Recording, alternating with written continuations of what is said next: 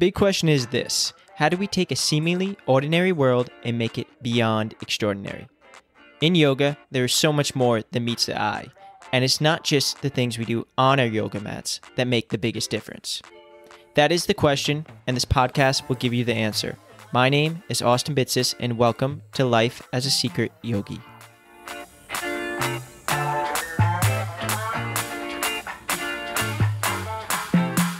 We are love and awareness.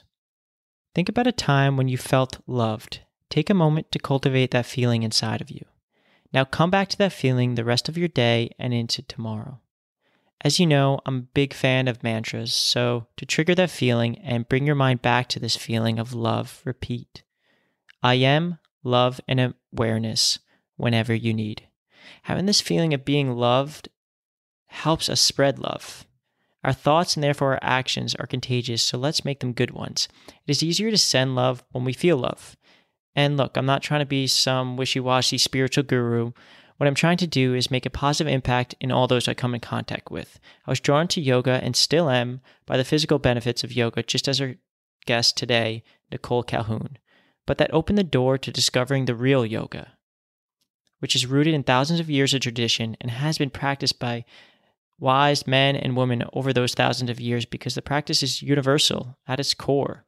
As humans, our minds have changed little over these thousands of years, and our thoughts and our world at the surface level may seem different, but at the core have really changed little.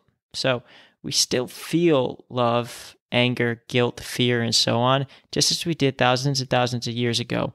The formal definition of yoga varies from text to text, but my definition is the practice of controlling our mind to therefore control our body, and that is yoga. Therefore, we can control our thoughts and our actions and create a harmonious community, a beautiful community of people that we call secret yogis. We all have this secret yogi inside of us. It's like our inner superpower we're all born with. So, today I have the pleasure of speaking with Nicole Calhoun on Life as a Secret Yogi. And something unique about Nicole is she really brought the community back to Western yoga. We spoke about the importance of community, which can easily be forgotten in the yoga studio. Just think, the lights are dimmed, everyone is listening to the teacher, but no one is speaking to each other.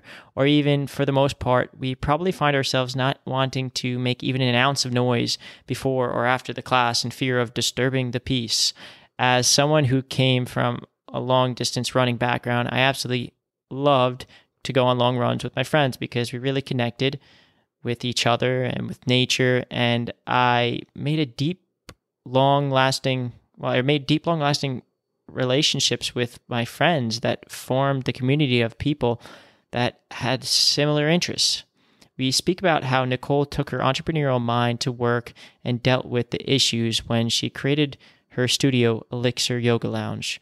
Also recorded this during the COVID-19 quarantine time, so we discussed the future of the yoga industry in uncertain times.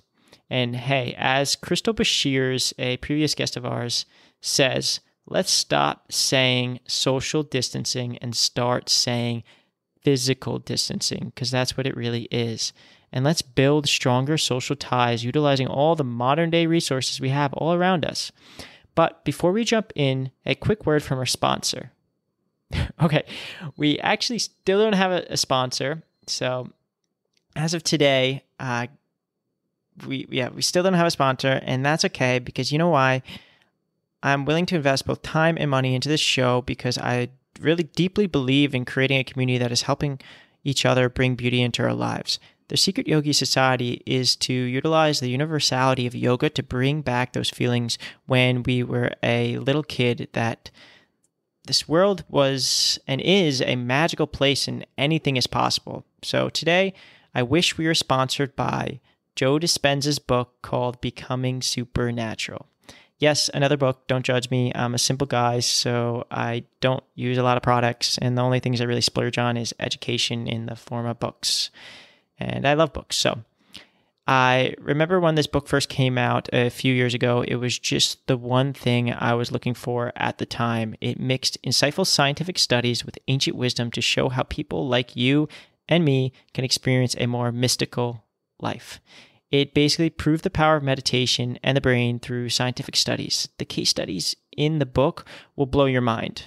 So, if you're someone who wants to make life beautiful through yoga and meditation, and therefore the power of the mind, but you're also someone like me who needs to see the data first, then this book is definitely for you.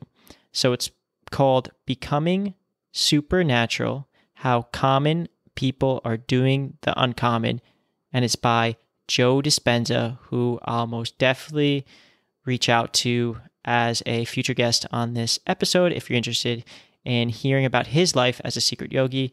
Let me know in the comments below if he's someone you'd like to have on the show. As always, you don't have to, but of course, if you used the affiliate link for Becoming Supernatural in the show notes below, it would be greatly appreciated, as all the proceeds go directly back into supporting the show. Thank you so much for all who support this show, and I will make sure to pay it back tenfold. So without further ado, sit back, relax, and enjoy Nicole's episode, and make sure to check out Nicole's powerful guided meditation that you won't want to miss in the episode following this.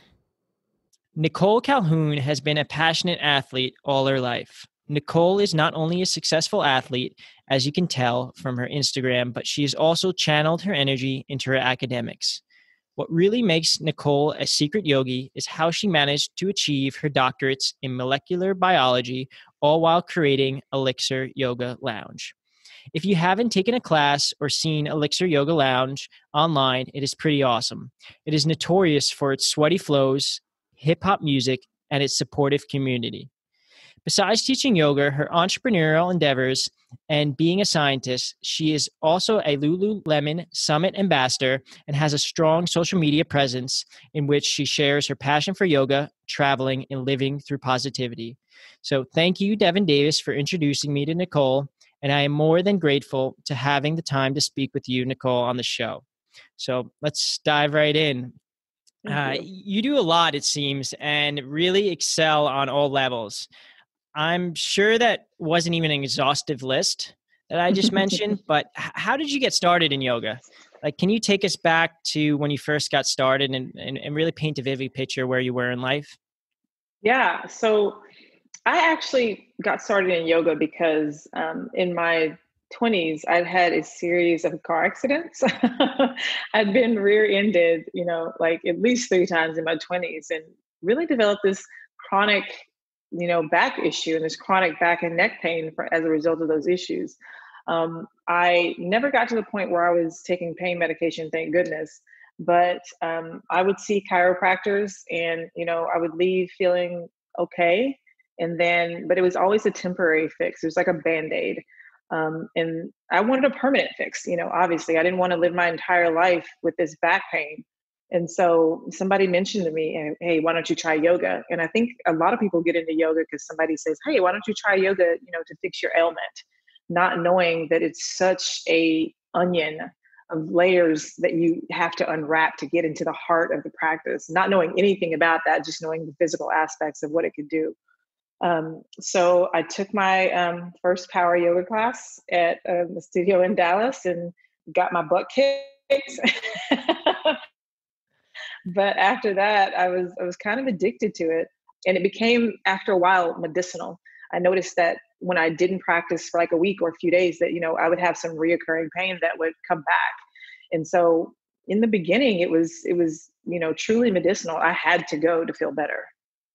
Mm-hmm. And I think we have very similar stories. I was a Mm-hmm. competitive distance runner, and after my collegiate career, I was dealing with some severe hip flexor pain, and that Mm. was the one thing that helped. And I went to so many exercise scientists, I went to chiropractors, doctors, and like you said, it was only a temporary fix. And it wasn't until I started doing yoga consistently that I was able to overcome those injuries. So that's funny Yes. that we have very similar stories. So what was your first reaction? Like when somebody said like, oh, take a power yoga class. Did you stay for the Well, Shavasana? Did you? Yeah, well, so the funny thing is that, at this time I didn't know anything about the different types of yoga. It was just all yoga to me. And so I didn't even really know that the class I was going to was a power yoga class. I just thought it was, a regular kind of flow class. And yeah, I stayed for Shavasana. There, I kind of passed out. There were several times that, I thought I was going to pass out and be embarrassed. I thought, oh my God, I'm going to pass out and I'm going to be embarrassed. And I hope I don't pass out kind of thing. But in the midst of not trying not to pass out, I was really fascinated by everything. Just fascinated by, the breath that was flowing around me, the poses, the vernacular that the teacher was using, and just inspired by other yogis around me that had been practicing for a while. I was really attracted to the physicality of the practice. I was a college runner, also as a hurdler at Texas Tech University. And, as someone who's used to strenuous exercising like that, I was attracted to the hardness of the class. And so I don't know if power yoga was my best bet to solve my back problems, but eventually, it did after sticking with the practice. But just the physicality, I was hooked from day one. And yes, I stayed for Shavasana and got a good rest. That's great. And so does that lead you straight into teaching? Like, how long was it before that you said, like, Oh, this no, is no. the one thing? So probably I started practicing, and I think in '09. And then I never even thought about teaching for at least 5 years. So I was actually one of the most, probably the most mature practitioners with regards to, having practiced so long within my teacher training. So, a lot of the people who had only been practicing like a year, or maybe, a year and a half, or there were some people who had only been practicing for some months and decided that they wanted to be a teacher. But for me, it was 6 years. And I'm really, really grateful that I took those 6 years to really dive deep into my personal practice and develop my personal practice before I took it to the next step to learning everything that it means to be a yogi and to practice yoga. Mhm. I felt like it gave me kind of an upper hand within the training, because while a lot of people were struggling and focusing on the physical part, like I was past that. And so I was able to focus more heavily on the other aspects of what it means to be a yogi. Yeah. And has that kind of led you on? Do you think yoga really has helped you find your purpose, or do you think you've been going that direction and yoga was just one tool along your journey or one step along your journey? Oh, it definitely helped me find my purpose. Mhm. It definitely helped me find my purpose. Um, because never really had a purpose until I found something that gave me purpose. Does that make sense? Yeah. And when I found this tool that could essentially transform you on so many levels, then it became clear what my purpose was: to learn how to teach this safely and effectively, and to show people how they can use this tool to transform their lives Mhm. into something greater. Yeah. And it's a great tool in the aspect that it's both physical and mental. And somebody coming from an athletic background like myself, Mhm. like I found it because of the physical benefits of healing myself physically, Mhm. but then it opened up the whole door down the line Right. of the mental benefits and wanting to know more. So Mhm. what would you say your dharma or purpose is now? Like if somebody asked you today, what is your dharma? What is your purpose? So, very, very broadly, would be to say yoga for all. I feel like, as a woman of color in yoga, the longer you're in this yoga business, the more you start to see things through a real lens instead of a rose colored lens. And, yoga in this country is very, very commercialized.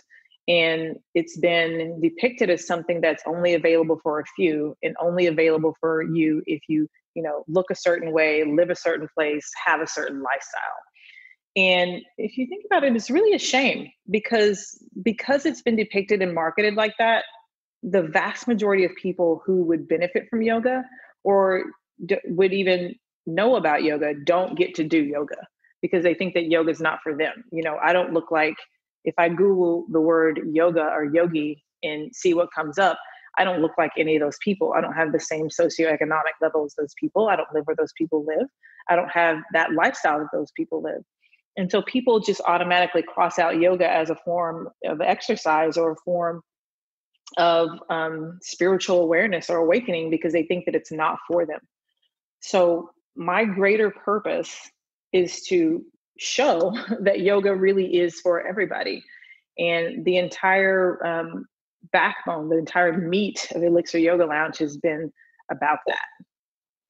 Yeah, that's beautifully said. And I think that's the direction that I hopefully see yoga going. And I think we do see yoga going in a way that it's so universal. It's so Yes. universal for so many people, no matter what you're going through in life or what you want to achieve in life. Right. So you created Elixir Yoga Lounge. So we could talk more about Elixir Yoga Lounge. What do you, or why did you create Elixir Yoga Lounge? Was it to fill a need that wasn't being met, like you just mentioned, providing yoga for all? Yes. So providing yoga for all, providing I wanted to create a true, authentic power yoga studio. And in the area that I live in Northwest Arkansas, there's no studio that's truly committed to practicing, teaching, and developing within power yoga. It's normally like an amalgam of classes that teachers or that studios will teach.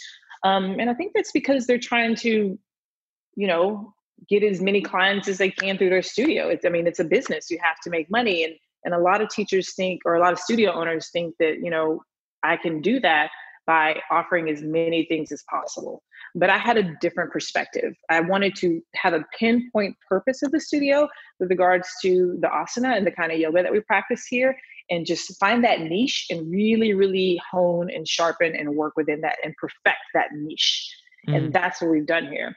So not only to create a space that was truly welcoming and diverse for everybody, to create a space that had just an amazing community and not just on the surface, a community where we all thrive together, we support each other, we know each other's names, like cheers.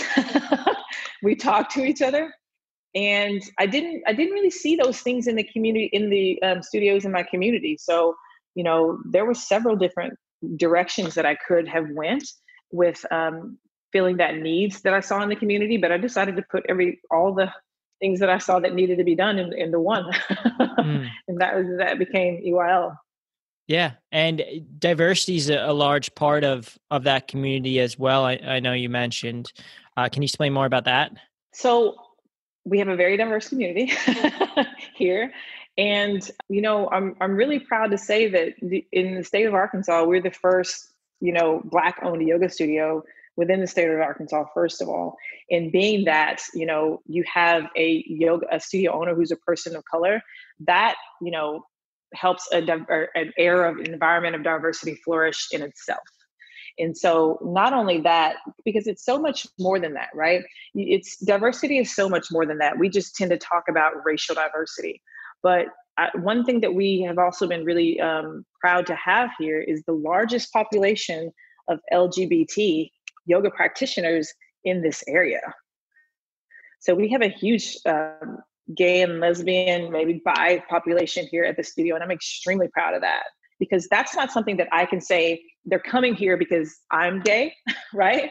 I can say that maybe if you had a lady who resonated with me, who looked like me, who she came here, that she just came here because I look like her. But because I don't have that to add to my resume, right? That I'm a straight woman, but I still have a huge gay population that feels welcome and feels comfortable here. That's huge to me. Mm-hmm. And not only that, just body diversity. And age diversity. We have people who practice regularly here that are in their 60s, all the way to teenagers. We have people of all shapes, all sizes, all ability levels that all feel welcome to practice here and who all want to practice here because of the environment of diversity that we've created.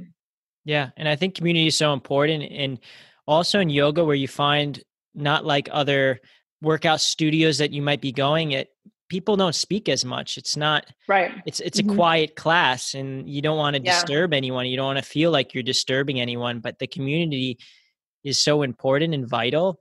how would you say, or what tools did you use for EYL that helped build that community and made it different than the other yoga studios that were around you guys?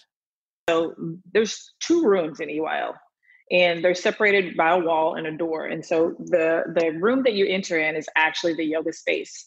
And you walk through the yoga space into what we call the lounge.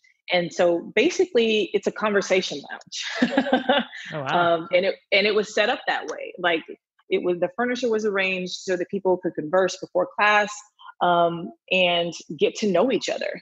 The studio is pretty hot where we float. So most of the time, people don't want to sit in the heat before class. They want to chill in the lounge because they know it's going to get cooking and things are going to get hard. So they like to take the time before class to chill in the lounge. And because of that, you have, we max out at 15. You have, 15 different people from all walks of life who are just sitting in the lounge and getting to know each other and sharing the stories of their day, sharing, what's going on in their lives, getting to know each other's names, and really starting to create that community and care about each other. So I think, and that was very intentional. It was very intentional to not just have one room per se, where we have, shelves in the corner where you come in, we check you in, you throw your mat down, and it's you wait for class. I wanted to have that separate space to where people intentionally came together in a small space where they were kind of forced to interact with each other, really. Right. And Yeah, it's worked beautifully.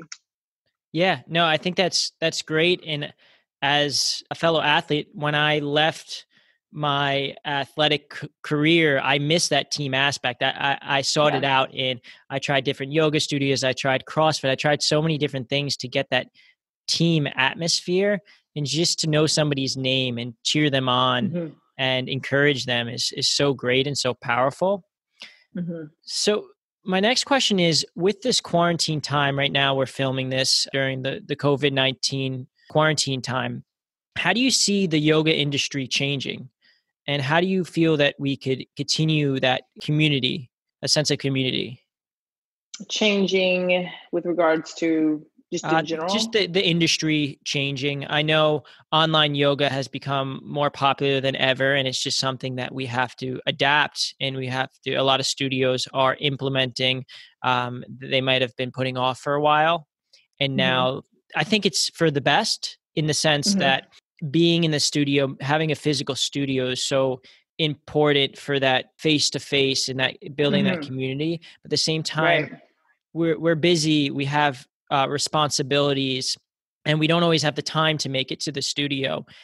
But to get the most benefits from our practice is having that consistency, and Mm-hmm. having online programs, having online classes really allows for that consistency and to fit in those classes. Maybe when you Right. only have 20 minutes, or when you cooking dinner and you just do a class for a half an hour. So Yeah. how do you feel that the industry is changing, and do you feel that and how do you feel that we're going to continue to build that community?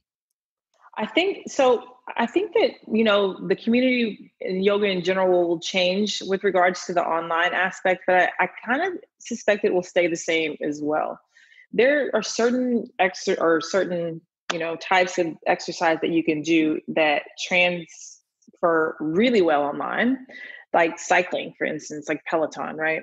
But yoga is one that, if you have the opportunity to practice online at your own leisure, it's awesome because it's on your time, it's on your schedule.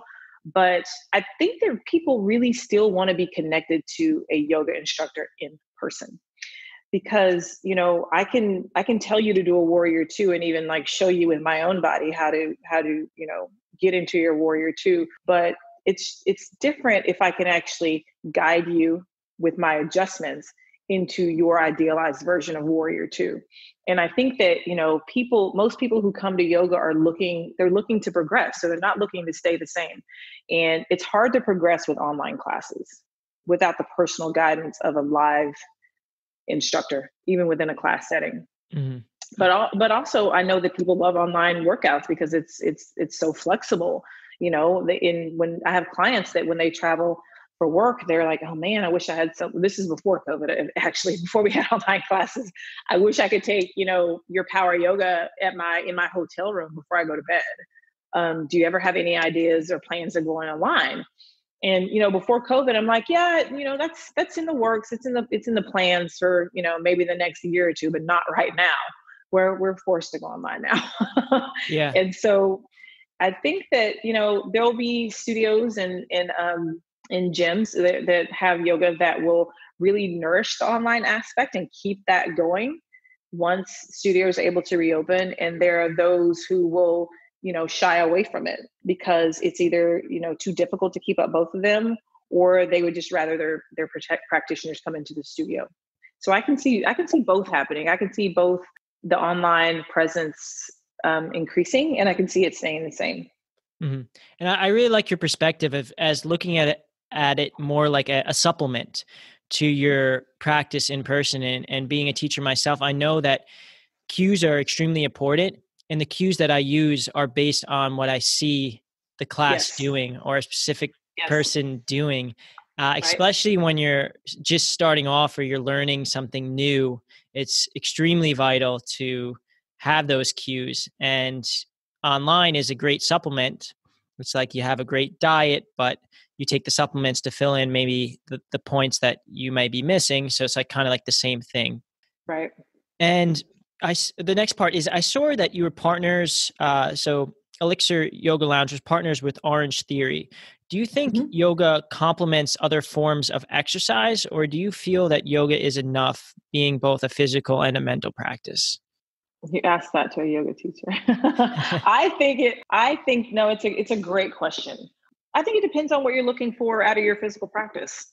If you're a person who likes Orange Theory, you know, and even being partnered with Orange Theory, sometimes it's hard to convince, die hard Orange Theory people that you can come to yoga and burn as many calories as you burn in Orange Theory. Right? And then, or in our studio, you can. And then, once you get the Orange Theory people over here, they're shook. And they take a class and they're like, oh my God, I didn't know there was going to be that. I thought it was just going to be stretching. And I'm like, well, yeah, there's types of yoga that it's just stretching, but that's not what we focus on here. And you can definitely find those kinds of studios, but here you're gonna burn some serious calories with the heat and with the flow and all the things that we do in class. So I hate to be that girl again, but I think both is the answer. Yeah, there's I really think no right both is the answer answer. to it. It Yeah, was it it's was kind of a trick question in that sense of whatever you right. prefer. Right. But I definitely think that, and have expressed this all the time, especially to clients that I have that are diehard cyclists or diehard runners or, diehard Orange Theory people. No matter, it's my belief that no matter what your sport of choice is, what your focus, where your athletic focus lies, yoga can only make you better, period. Hmm. Yeah. Yeah. Whether it's basketball, whether it's baseball, whether it's golf. I work with a lot of athletes at the University of Arkansas here, and I see all different kinds of athletes, and yoga can only make them better. Mhm. I 100% agree with that. And then as someone who knows that yoga can be enough, even as a physical practice, Mhm. I sometimes just branch out and to go back to my running, because running for me is very meditative. Or sometimes I just like to lift weights just for the sake of lifting weights. And though it's enough, sometimes when I come back to yoga, I appreciate it more. So Yeah. it's Yes, just, for sure. and you must be a strong believer in continued education. I know you have a strong academic background. What was your experience getting your 500-hour certificate? And I guess what advice could you give those looking to teach yoga and looking to get their advanced certificate? I know EYL has their own 200-hour teacher program. So my advice, and this is my advice with every teacher, training program, whether it's 200 or advanced 500, to just really get to know the person leading your training and or their abilities and see if it's a match for what you're trying to accomplish with a yoga teacher training. I have so many friends that I've heard stories of them just kind of blindly signing up for yoga teacher trainings because they wanted to be a yoga teacher so bad, not really knowing the person that was leading it or the kind of style of leader that person or teacher that person is. And either they hated it or they dropped out.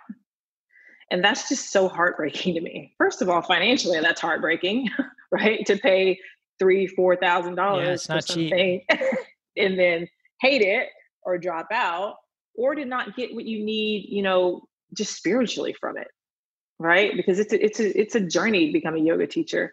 And it's a huge part of it is spiritual transformation, what's happening inside emotionally.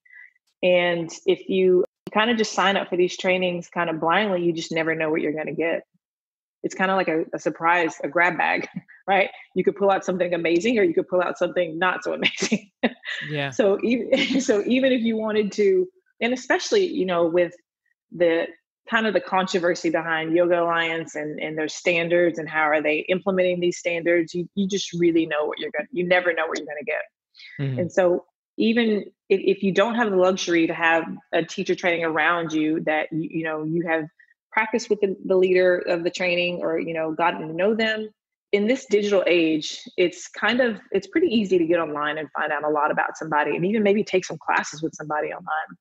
So if there was somebody in New York who was interested in taking my yoga teacher training, then there would be plenty of material online for them to be able to research me, get to know me, my teaching styles, and all of those things so that they can not walk into something blind.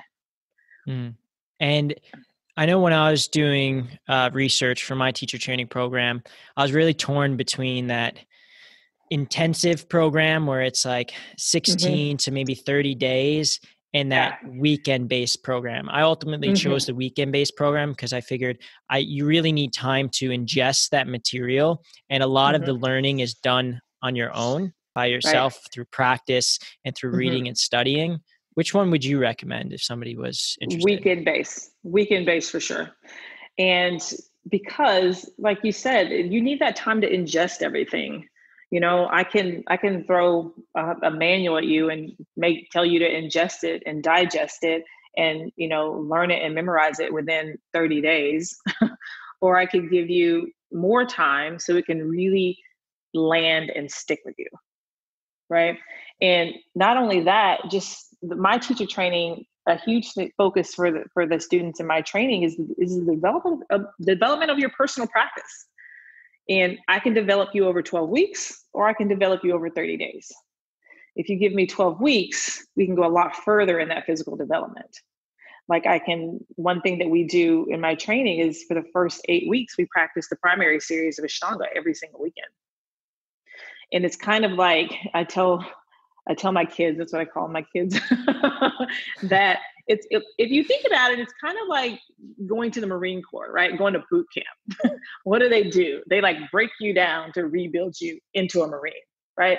That Ashtanga primary series over 8 weeks is going to break you down and redevelop you into what it means to be a yogi physically and emotionally, right? I don't know if you ever practiced Ashtanga, but it's intense in that aspect, and that's what it's meant to do. It's Mm. meant to kind of rebuild you, remold you into what the ancient ancestors of yoga believe that you should be as a yogi, particularly within, right? Taking the practice within, learning to withdraw senses and take everything within in order to become more enlightened or closer to God, right? Now, whether you believe in God or you want to even involve that in your yoga practice, Ashtanga is going to teach you to take your senses from externally to internally, right? And it's also going to transform you and develop you physically. Yeah, no, definitely. I think that's beautifully put. It's something that I've been transitioning towards. I really kind of started off with vinyasa, and that's kind of where my training and practice has been. But I've been drawn to that Ashtanga practice. Just its physicality has really been what's drawn me, but just as a whole. And it's really interesting to kind of see how the different styles integrate. So Hmm. for teachers and also students, you seem like you really fuse the ancient practice of yoga, like we were just speaking about, with a modern twist Hmm. to really reach a greater audience. Hmm. How can students and teachers really, I guess, spice up their yoga practice, especially for a lot of them practicing at home right now? Right. I think, well, especially at EYL, music plays a huge, huge role in the environment that we um, create, and to spicing things up. We like to use music as a motivator, as something that's going to encourage you to flow hard, right? When you're supposed to flow hard, and to rest when you're supposed to rest, and to slow things down and find length and breath and beauty within poses when you're supposed to do that. So I think that definitely music can definitely spice things up, and it's so individualized. It's so personal, right? Music is. It's to me, it's highly personal. So any playlist that I can share with you is probably has remnants of what I was feeling when I made it within my personal life. What was going on in my life? What I was feeling that day? Was I moody? Was I happy? Was I stressed? Or was I just like feeling myself, right? So music for sure. Practicing with a buddy is always great if you can do that social distancing. Practicing with a buddy is a great way to spice things up and to keep you, kind of accountable. I think it's easy when you're watching a video by yourself online to kind of just chill, go get a drink, right? And Yeah, just pause it hang and out take a and break. pause it. Yeah, maybe go live your best life for 30 minutes and come back. But I think practicing with a buddy, if you could do it maybe through Zoom or just, taking the same class, is also a great way to spice things up. Yeah, especially as it's getting warmer. I love just going to the park and practicing in the Yeah. sun.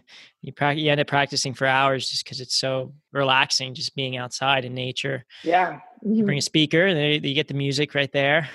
Yeah. And what are some of your non-negotiables? Like, is it sleep? Is it your diet? Asana practice? What are some of your non-negotiables to make you you and really be a high achiever? For sure, sleep.